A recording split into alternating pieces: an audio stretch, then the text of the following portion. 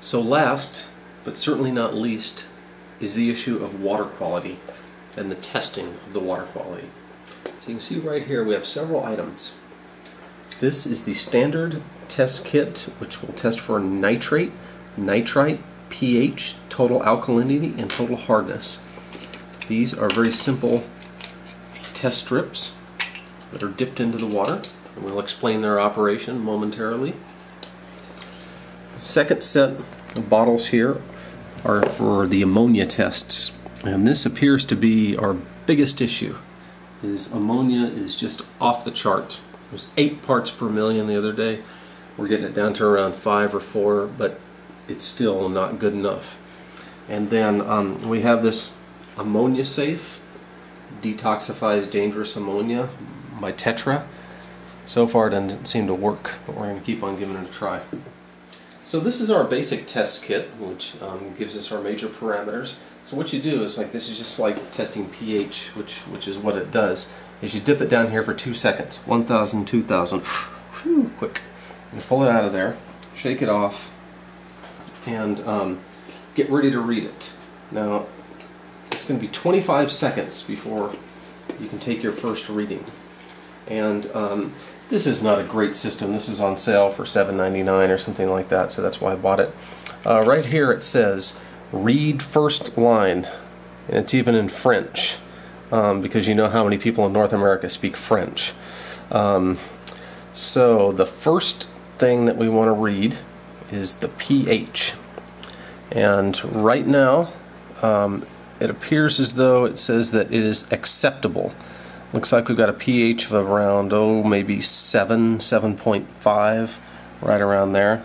That should be pretty good.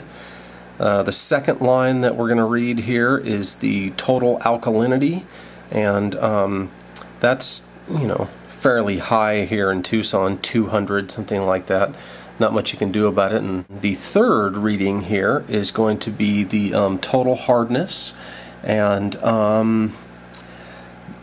it appears as though the water is not very hard, and that is because we have added a lot of distilled water from Aqua Vida down the store. And if you're ever in Tucson, make sure to go to Aqua Vida. It's a fantastic produce store, and they're the only place I know where you can fill distilled water. It's out of this world.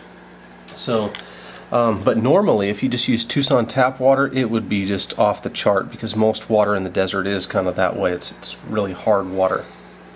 So enough time has passed to where we probably can get a good reading on nitrates and nitrites, and that's really the most important thing here. pH and the nitrate and nitrite. So it looks as though we are pretty light on here. It's this fourth thing there, thingy, whatever it is. It says, it says caution, attention, or no, attention, and because this is French.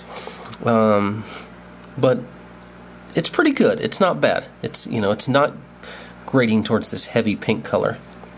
Now here, it's for nitrate. It looks like it's still pretty low. Like we're probably what, 10 parts. So we're safe. Everything is good for here. So yeah, smashing.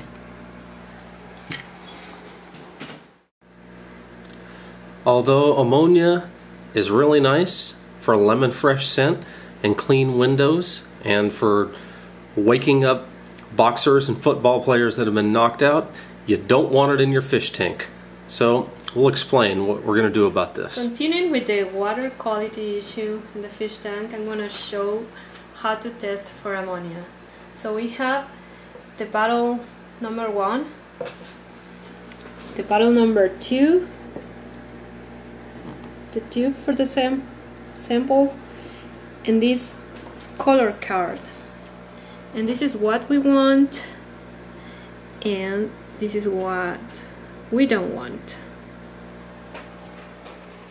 I'm gonna take a sample. So we just want 5 millimeters.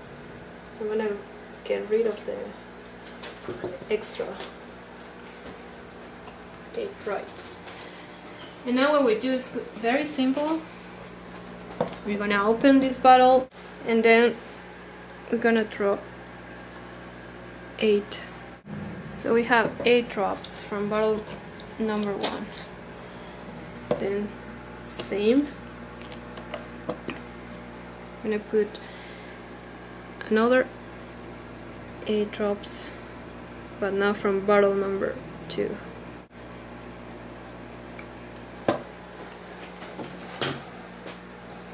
Now we're gonna shake our sample for 5 seconds.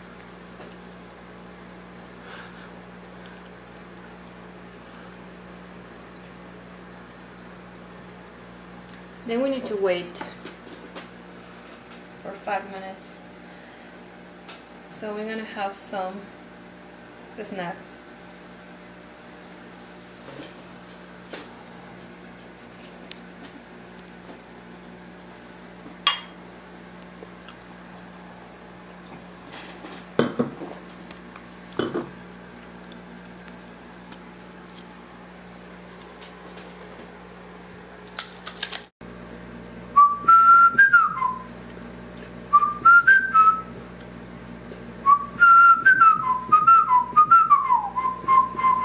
So here we have the final color after being waiting, and it looks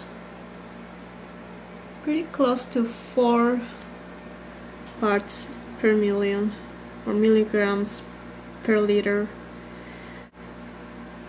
So we're gonna keep trying to decrease the ammonia level in this fish tank.